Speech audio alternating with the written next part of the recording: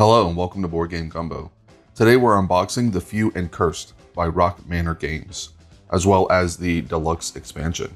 Let's go ahead and start with the base game.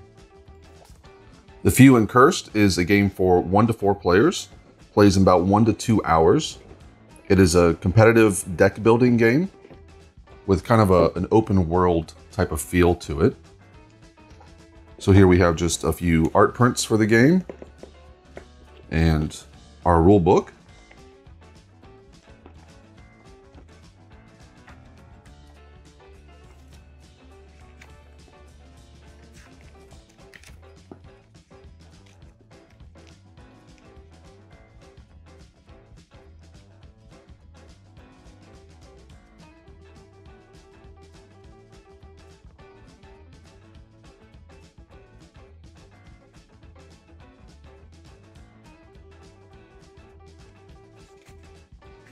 A couple different variants here, as well as a cooperative way to play the game. And then references for the cards. And then a quick reference on the back. Our punch board for the game, we have tokens that represent water, which is essentially money in this game, in different denominations. We have a first player token down here. And then we have some tokens here. I believe these are for the artifacts in the game. Let me see. Yeah, they all have a set of colors. So these are the 4 different sets of artifacts in the game. 3 of each color. And this all punches out really well. So that's nice cardboard there. Here we have the game board itself.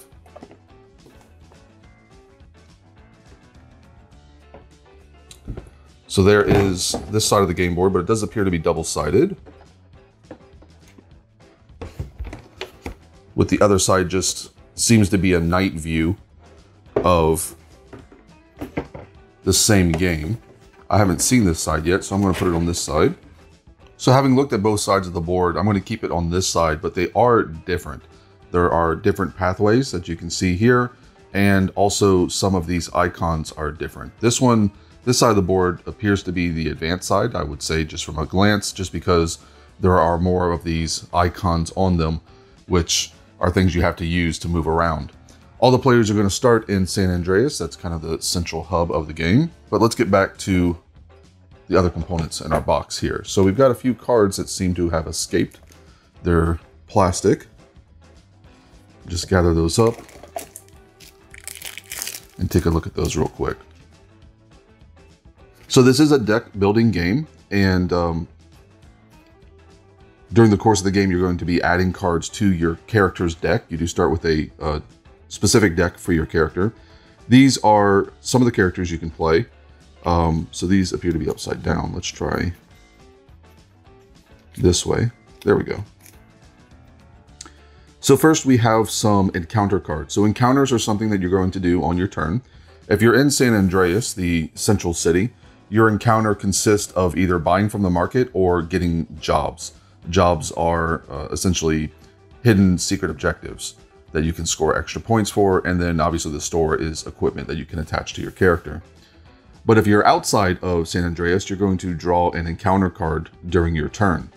These are, I believe, the cursed encounter cards, which you only draw if you are on certain spots of the board.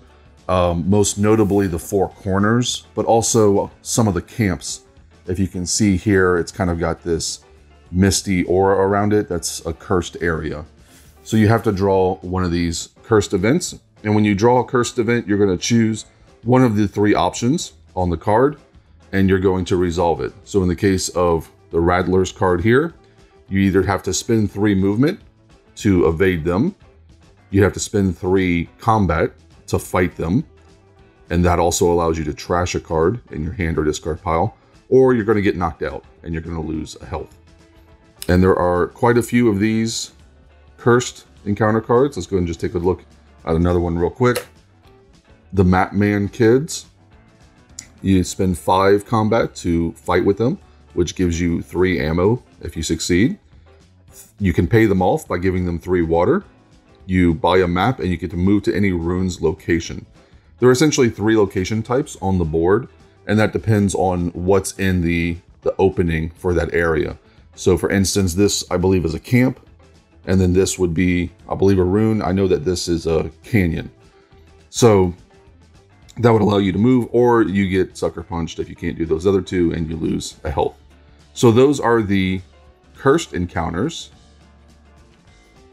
there. And then you get into the regular encounters, and that depends on where you are on the board. Again, if you're in a desert location, a ruins location, or a canyon location, you resolve that perspective event. So if you were in the canyons, when you draw this card, a group of bandits poke their heads out of the rocky cliffs above you. They demand all your water. You can give them all your water, or you can fend them off by fighting, which costs you 2 combat. You're going to get these combat or here movement based off the cards that you're playing that round, but we'll see that a little bit later. So those are the regular events, the non-cursed events. So then we get to, I believe these are the most wanted bounties, yes, because they're single-sided. So there's 2 types of bounties in the game, and that's an action you can take on your turn. There are regular bounties, and then there are most wanted bounties. These are the most wanted bounties because you can tell because they're single-sided. And these are sort of the one-off, more difficult things to defeat. And these are actually the 4 in-game bosses, which we'll see later. They have miniatures for them. But you see how you defeat them is basically just with a certain number of combat. And then by defeating them, you get a reward. In this case, it's grit. Grit is essentially VP. It's how you win the game. So those are the 4 bosses. Then we have the other most wanted bounties. So these are not the bosses, but these will be cards that'll be stacked on top of the bosses. So essentially you'll have 4 stacks of cards. The bottom will be one of the bosses. And one of the ways that the game ends is if 3 of the bosses are defeated. But these are other most wanted bounties. And again, they require a certain number of combat to defeat, and they give you a reward. This one gives you water and grit or VP. This one gives you health and VP, and so on. So that's more of the most wanted ones. Here we see regular wanted cards. There are 4 of these, and they are double-sided. Another thing you can do during your turn is to defeat a regular bounty. These, again, are defeated by combat, and they have a reward for them. The interesting thing about these is that when you defeat, say you defeat the Talbot's gang here, and you flip the card over, and then you can continue using your combat, if you have any left, to defeat this side of the card. And so if you do that, you flip it back, and if you still have more combat, you can defeat them again, flipping the card back and forth each time. There is a location for each one of these, so you have to be in a desert to fight this one, canyons, ruins, and you have to be in a cursed location to fight the crows. But those are the regular bounties. And then we have our character cards here. So each character obviously has a name. They have a way of turning ammunition into combat value. So the redhead here, I believe, is the strongest combat character in the game. She turns 2 ammo into 4 combat power. They also have a passive ability or an action. So 2 of them have passives. They have it all the time. The action, you have to use your once a round action in order to get that. But my Senus here, just as an action, can get 7 water once a round. They also have a double-sided. The cards are also double-sided because you can get cursed during the game, and then you become your cursed form. So my Senus in his cursed form does a little more damage. Instead of 2 for 3, he does 2 for 4. But now he has a penalty. Once per turn, he has to spend a water or suffer a damage. So those are the 4 characters. We have some extra bags. Here are our player pieces as well as our monster pieces. So 4 characters in the game. Each one has its own miniature.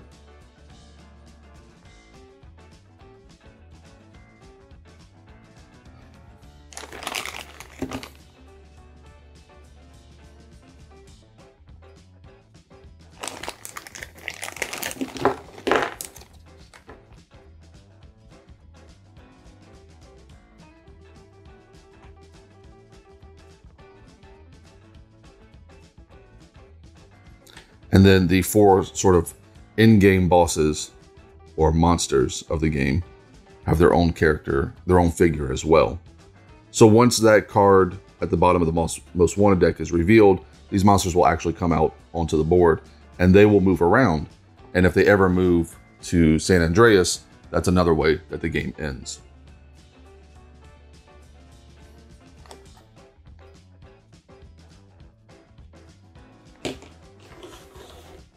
So there's all our figures. We have some more cards here.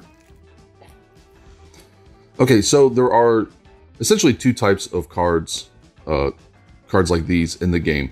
There are the cards that you start in your deck, which you can see here. They obviously have the character's name on it. So this character will start with, I believe these are 10 cards starting her deck. We'll start with these 10 cards in her deck. And those will be the cards that she plays on the round. You have a hand size of 4, so you'll draw 4. And then you have another deck of cards, which is kind of going to be the general supply, I guess you could say, although you don't buy from them directly. So here are all the character cards real quick. And they each kind of specialize in something. You know, Messina specializes in getting money, so he typically has more cards that give him water, whereas the redhead kind of specializes in combat, so her combat cards are a little bit stronger than everybody else's, or she has more of them. Also, the size of your deck is different per character. Some characters only have, I believe, 8 cards instead of 10. So it's kind of interesting how they do that. And then you're going to have sort of a market deck. These are slightly bent, but not too badly. You're going to have a market deck of these additional cards, and these are just going to be shuffled up, and I believe there's more of them. But one of the things you'll do, one of the first things you'll do every round is you will draw 2 cards from the central deck, and then you'll choose one of them to put in your hand for that round. And that's a way to add to your deck, as well as a way to sort of specialize your deck in the way that you see fit. Let's see if we got any more of this. So here are some more of those cards. So again, these will all make up the sort of central deck there that every character will draw from. These are actually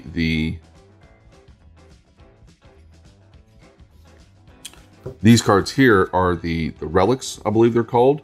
So those tokens that we saw earlier that we punched out, those will go into one of the 4 outer areas. So for instance, Mountain View here, there'll be, say, the 3 red relics. And I believe it depends on player count. But whenever you go here, one of the things you can do is you can acquire one of those relics. So you're just going to take one of these tiles and then you gain that card. And this becomes a card in your hand, and these are more powerful than your normal cards. I mean, this one has 4 combat. It's also worth points at the end of the game. But here we just have more of the sort of the supply deck. So a lot of movement cards, some generic combat cards, and so on. These will be the cards that you choose from at the start of the round. Again, you're drawing 2 and keeping 1 for the round. So you can kind of see like what you need to do that round and pick the card that's most appropriate.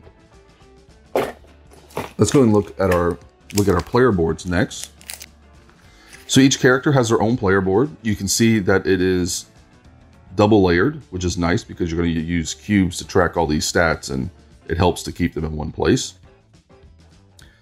The reason you have your own for each character is that each character has essentially a different stat line as well as different starting resources. And instead of giving you cards for that, they just printed the boards. So for instance, Annabelle here starts with 5 water, whereas the redhead starts with none. But the redhead can have starts with 4 health, 2 ammo with a max of 4, and 0 cursed with a max of 4. Whereas Annabelle only starts with 2 health, still has 2 ammo with a max of 4, starts with 0 cursed with a max of 5. And the max is essentially when you become cursed during the game, and you can increase that. You also have some spots here at the bottom for any jobs you currently have, any completed jobs you've done, your items, and then your backpack. So you can have weapons. You can have 2 one-handed weapons or a weapon that takes both hands, and then you can have 2 items during the course of the game. So here we have just some cubes, and these are, again, just keeping track of your stats during the game. They're different colors for the different characters.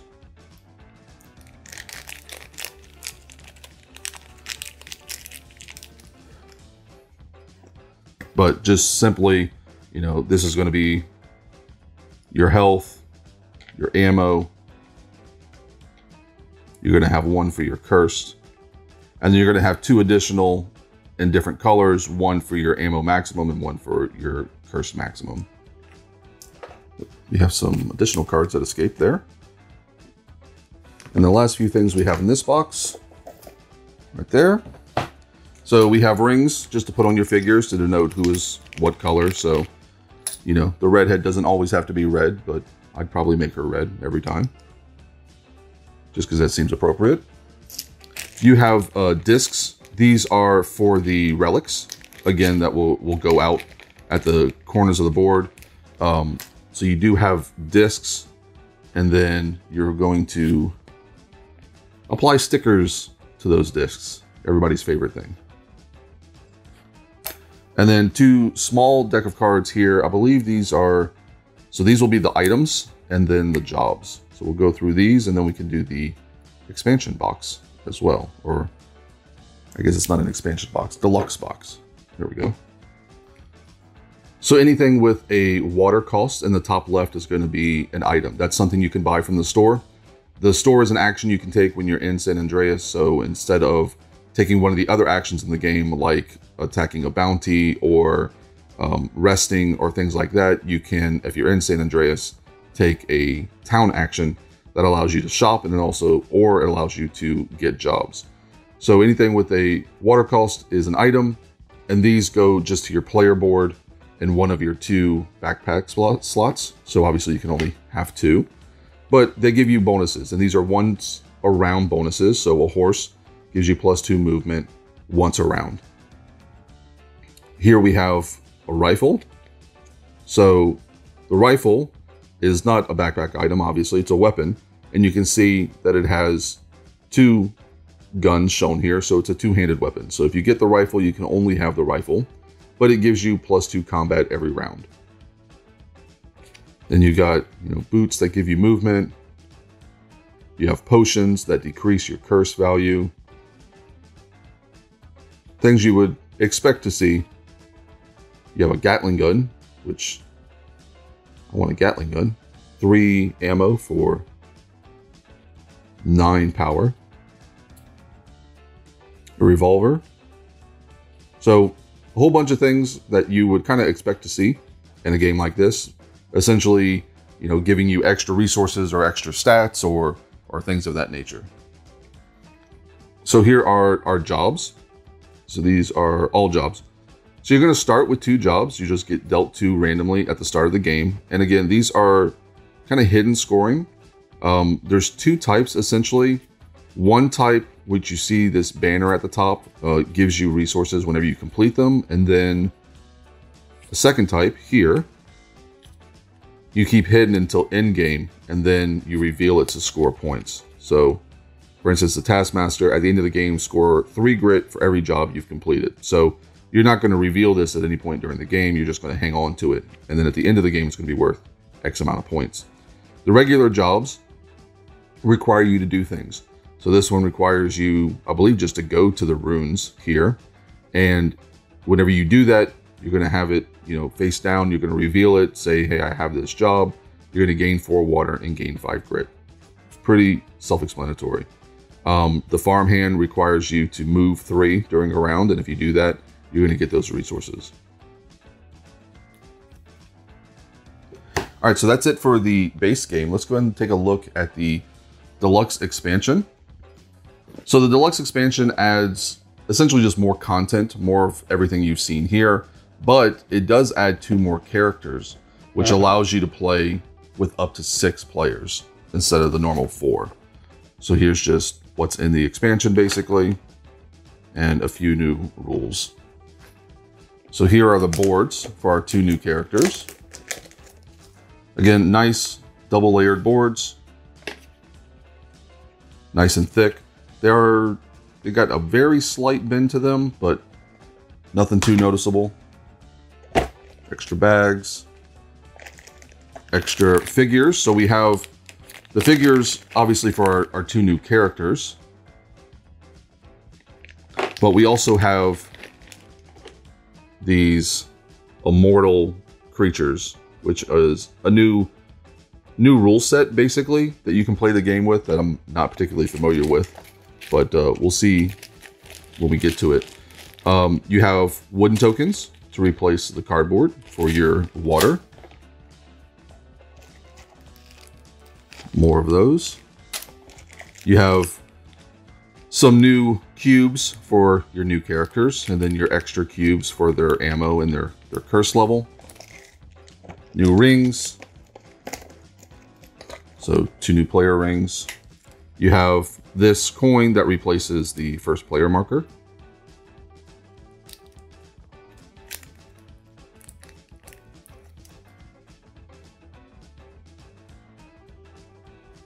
So this would be your new first player marker. And then we have additional cards. These, I believe, are promos for other games. That's why they don't really make sense with what we've been talking about. But we got our new characters, Alistair and Zaamado. And then, of course, their cursed versions as well.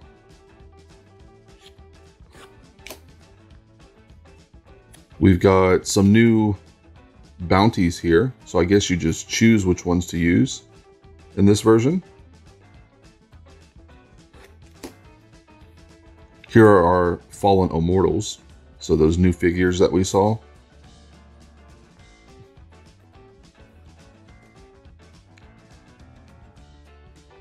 These are more just most wanted bounties. Here are Alistair's class deck cards and the other characters' class deck cards. We got some extra events here. So this is how the immortals come out, it looks like. These are cursed location quests, again, because you have the 3 options, and then regular events, depending on where you are on the board. More cursed events.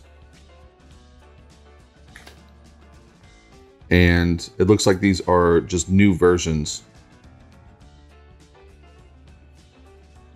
Oh no, these are more promo cards. So this is for a different game entirely. But that's it. That's everything you get in The Few and Cursed by Rock Manor Games. That's both the base game and the deluxe expansion.